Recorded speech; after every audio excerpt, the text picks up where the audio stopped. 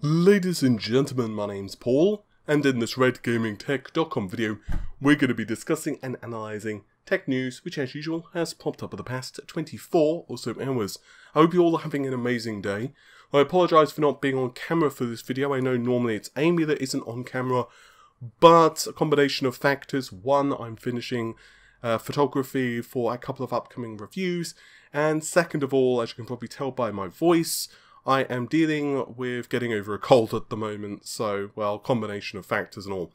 Anyway, we have several very interesting things that I'd like to discuss, the first of which concerns the first performance results, independent performance results of the RX 5500, which of course is Navi 14 based and will be seen in a plethora of forms, both the mobile version, the 5500M, the desktop OEM version, which is the subject of this, and the AIB versions, which are going to be produced from companies like Sapphire, Power Color, blah blah blah.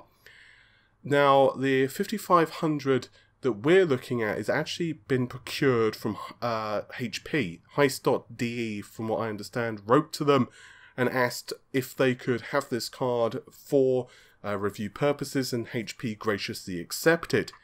Anyways, we have a couple of different benchmarks that they've tested this card with. It's not an extensive test suite, unfortunately, but it does give us an idea of how the GPU performs. So this 5500 OEM card is scoring 59 frames a second in Shadow of the Tomb Raider, and yes, the fact it doesn't quite get 60 does make my OCD go nyah just a little bit. Meanwhile, the 580 Nitro scores 65 frames a second, and the 1660 OC scores 69 FPS.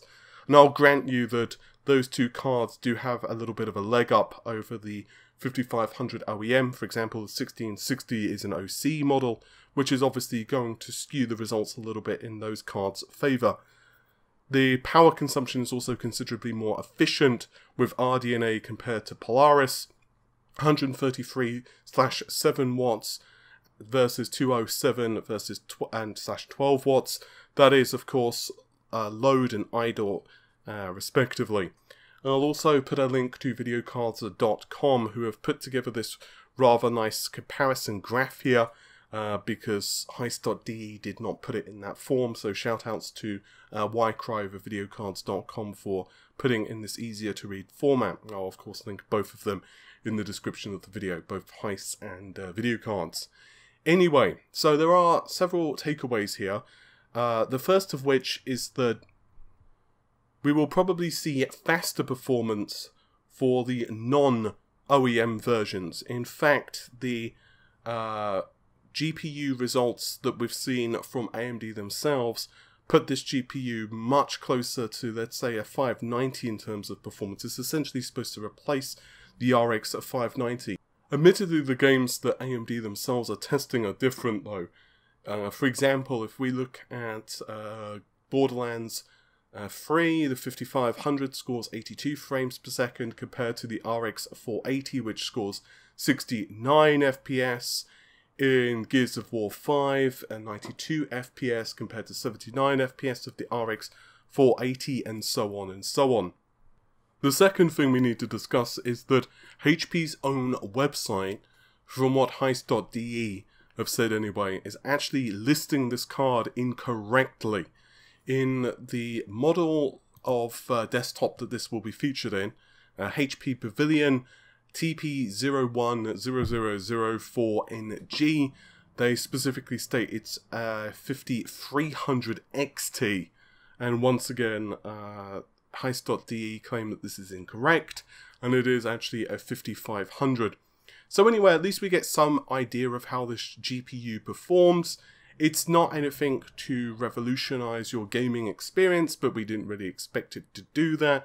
Hopefully AIBs will be able to squeeze additional performance out of the GPU, and it's going to be interesting to see how it does compare against the OEM card, because to be honest, there is a little bit of confusion at the moment, which quite frankly AMD are not doing anyone any favours with. They've been very quiet, honestly, on how they've handled the whole 5500 launch. It's been one of the weirdest announcements, to be honest, in tech in a long time. In fact, just to add to this confusion, Videocards.com actually tweeted on their, well, Twitter account. That was the most redundant statement I could possibly have made. But anyway, on their Twitter account, they've stated that there is RX 5500 XT 8GB models from Gigabyte, and those are quite, very close. And once again, this does raise many questions of why AMD is so quiet regarding the XT. I've actually asked a couple of AMD representatives, and they've said that we're not even being secretive, we've just not been briefed in some cases, so goodness knows what's going on. And while we're on the subject of AMD, I'd like to bring your attention to Van Gogh, which appears to be an APU code name for Apple.